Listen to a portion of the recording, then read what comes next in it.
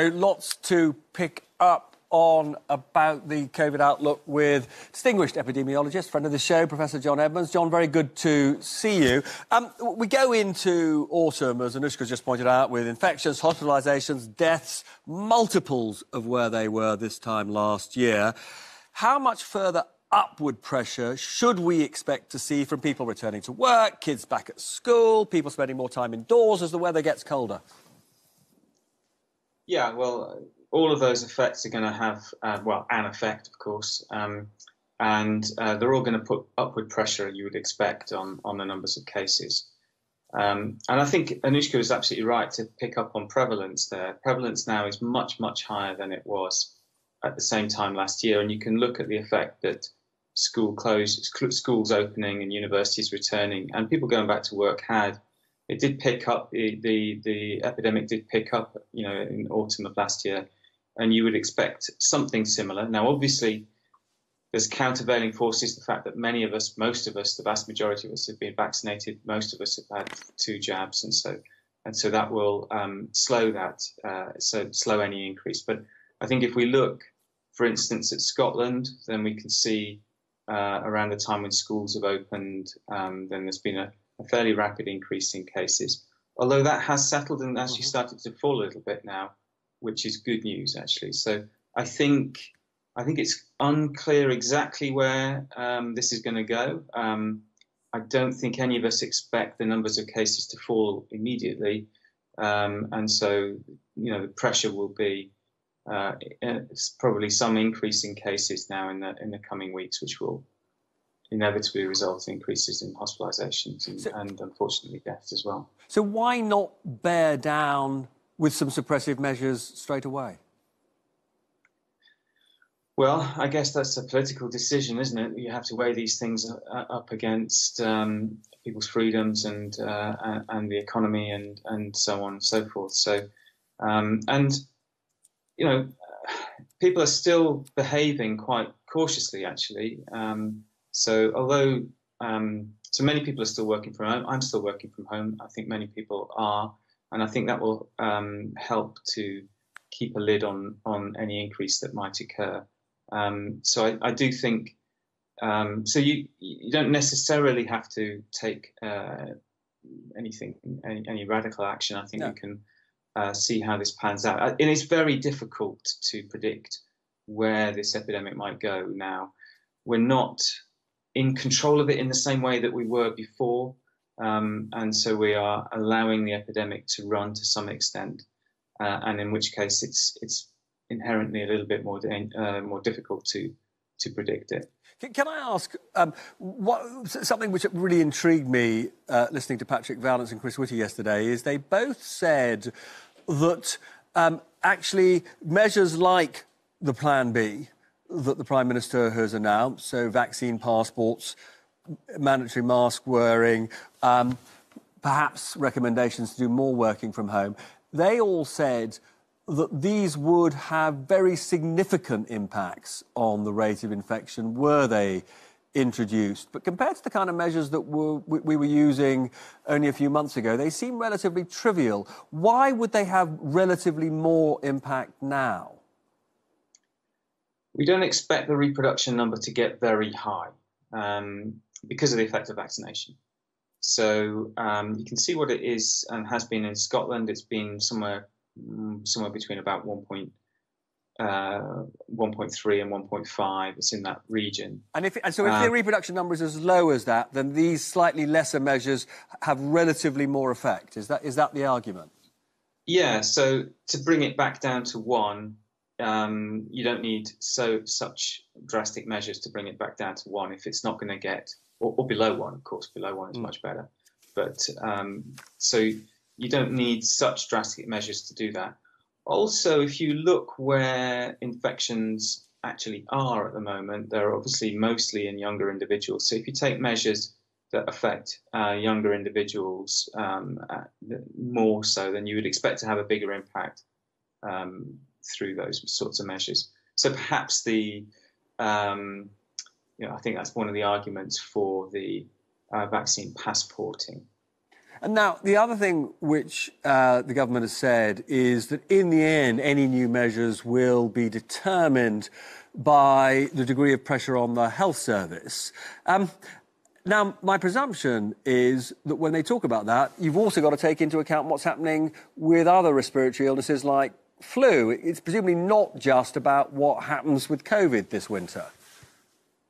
Yeah, exactly. So we've missed out on epidemics of many other viral infections over the last year or so because the restrictions that we've been under have prevented the spread of those. And so now that we've eased the restrictions and kids are back in school and so on, then we would expect to see those cases coming back. And it may well be that we'll get more severe epidemics than we would normally get, just because we've missed out on a year. So we kind of get, there's more susceptibles in the population, and so you may get more cases. So that's certainly true for some of the viral infections. It's less true for flu, interestingly enough, just because we vaccinate against flu, and of course we vaccinated last year against flu, and so the change in susceptibility is less probably for flu than it is for some of the other viruses. But yes, all of it is a worry. Health service is full anyway, and very busy at the moment, trying to cope with the backlog of cases, of other other treatments. And so you add that, and you add these other infections which we might expect to see in the coming weeks and months, and COVID. I think it will be very busy for the health service for the coming months. Now, John, we've got to take a short break, but I do want to ask you about the booster programme and the whole debate about how fast perhaps immunity from vaccines is waning. So if you could stay with us, I'd be grateful. And I say, come back and rejoin us for more gripping stuff in just a minute or two. Welcome back. John Edmunds is still with me. John, I just wanted to sort of talk to you, first of all, about a sort of self-safeguarding sort of behaviours that we've been following. I was slightly struck, I don't know if you saw this, the Health Secretary, Sajid Javid, was asked why the Cabinet, they were all crowded into a room, almost sitting on each other's laps, and they weren't wearing masks. And he said, that's absolutely fine, because, we all know each other, and you only have to wear masks when you're with strangers. Do you reckon that's right? No. I mean, you're most likely, of course, to catch infections from people you know. So your advice to him another time is to put a mask on if he's with that rather rum bunch of people. I think if you're spending a significant period of time, particularly in a crowded, poorly ventilated setting with other individuals, I think it's wise to wear a mask. Now, where are you on this issue of how rapidly the vaccination efficacy is waning? Because there seems to be actually not completely straightforward evidence on all of this. Yeah, that's true. I think if you look very carefully at the PHE report, which is really detailed, and I think it's been a fantastic piece of work that they've been doing over the last few months, so that's probably the best piece of evidence we've got anywhere, I think, on the efficacy of the vaccines. It's really well done. And of course, it's a national study, so it's huge numbers of people vaccinated. And, there's various things you can pick up from it. So, efficacy of the vaccines against the Delta variant is a bit lower than it is against the Alpha variant, unfortunately. And it does decline after the second dose. You can see that in the in the report. Does it decline enough to warrant an immediate rollout of the boosters? Well, I think the ones you really want to be looking at are decline in efficacy against severe disease, hospitalisation, and death. And there, the rate of decline is definitely less, unquestionably less than just against mild disease. But it still does seem to be declining somewhat. And unfortunately, it's declining most in the most at-risk individuals. So in those who've got pre-existing conditions and are elderly, then you can see that the vaccine efficacy is declining faster in those. than it is in otherwise healthy and younger individuals. So I think it's pretty clear for the highest risk individuals, you really do want to boost their immunity now. It's less straightforward for less high risk adults, but I think it's probably wise to also give them a booster, other things being equal. But do you have sympathy with people like Sarah Gilbert or certain World Health Organization scientists who think that actually we'd be better off redeploying, when I say we, I just mean the rich West, redeploying vaccines to poorer countries, particularly countries in Africa where vaccination rates are just terribly low, rather than giving, people like us third doses? You can do both, and I think the sort of scandal is that we haven't. So I don't think it's the right way to go about it in sort of hand-me-downs to less well-off countries. I think we should be manufacturing enough vaccine for all of us, every single one of us across the planet. And I think that for me, that's the scandal, that we haven't put enormous effort into that. These vaccines have been around now for some months, and I really do think that we should be striving to make sure that people across the globe are vaccinated. And just on another group, just finally, we're almost out of time. 12 to 15-year-olds. I suppose two questions. How important is it that they do get vaccinated? And how worried are you that they probably won't, given that the initial advice from the government's advisory body didn't look, it looked a bit equivocal?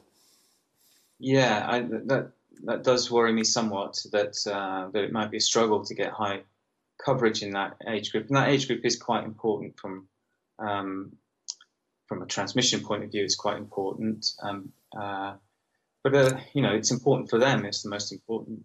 That's the critical aspect. I think if you do take into account the wider aspects, actually, I've got one of my own daughters has got COVID at the moment, so and she's off school again, and that's this is really damaging to kids' educational achievements over the last year or two, and I just don't see any reason for that to carry on. I think it would be better if we vaccinated them and then they could get on with things. But I think one of the problems is, it takes some time for one dose doesn't offer great protection, as we know, against the Delta virus, and so I'm not sure that this is going to really turn the tide of the epidemic, just giving a single dose initially, at least, to sort of 12 to 15-year-olds. That's not going to be the straw that breaks the epidemic's camel's back. To mix my metaphors.